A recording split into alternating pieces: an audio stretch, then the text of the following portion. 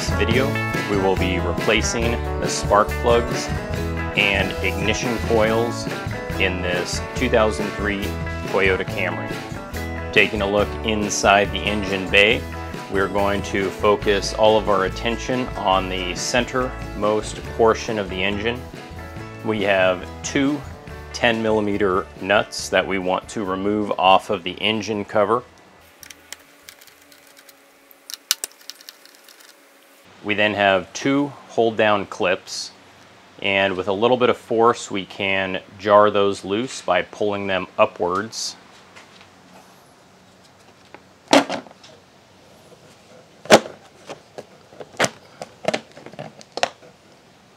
And that will give us access to our 4 ignition coil locations. Each ignition coil has a wiring harness. On the wiring harness there is a small button that we need to push before we can wiggle that wiring harness off.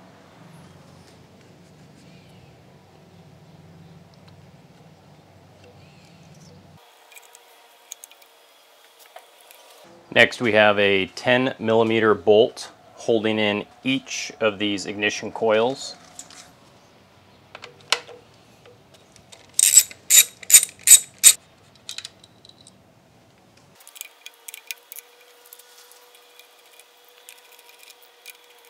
And then we can gently work each of those ignition coils out.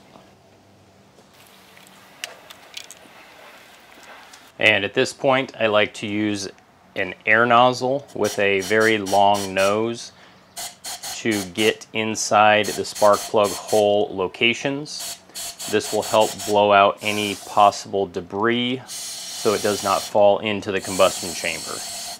And at this point I will use my spark plug socket, which has a flexible head, this being on a 3/8 inch drive ratchet, and we can work that loose, unscrew it, and remove it.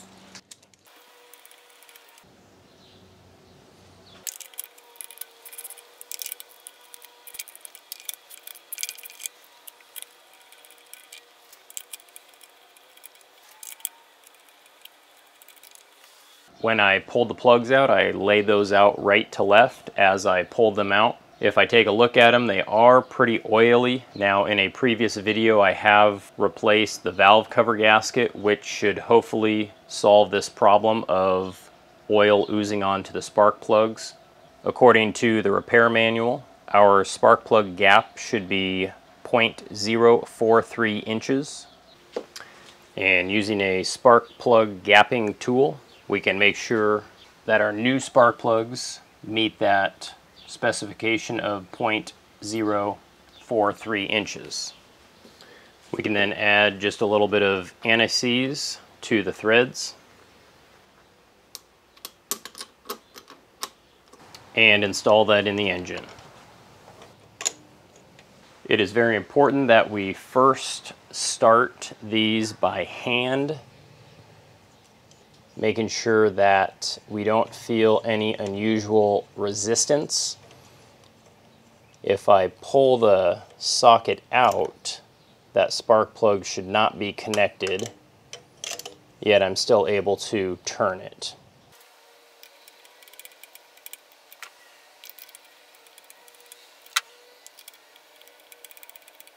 We then need to finish up by torquing these to 168 inch-pounds. And in this process we will also be installing new ignition coils.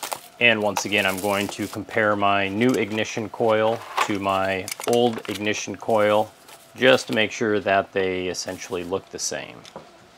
And before installing these, we will put a little dielectric grease on that contact point where it will meet the spark plug. And in the engine we can gently install those and wiggle them down into place. And then we'll add that 10mm bolt to hold that down securely.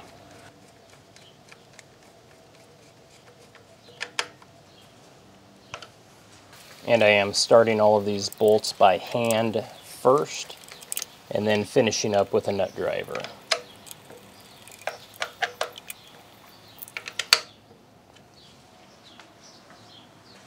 And we can then reconnect our wiring harnesses.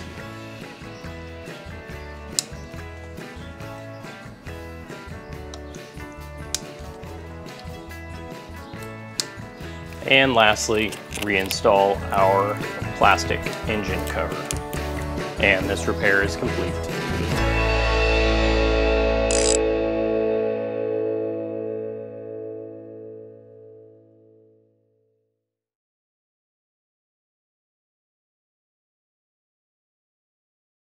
The spark plugs we removed were actually gapped properly.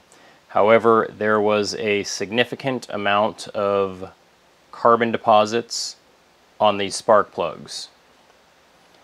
According to our common spark plug conditions chart, that is a good indication that there is a possible fuel system problem or engine management system problem. It could also indicate some type of ignition problem. As part of this repair procedure, I have also done other repair procedures to mitigate this from happening again.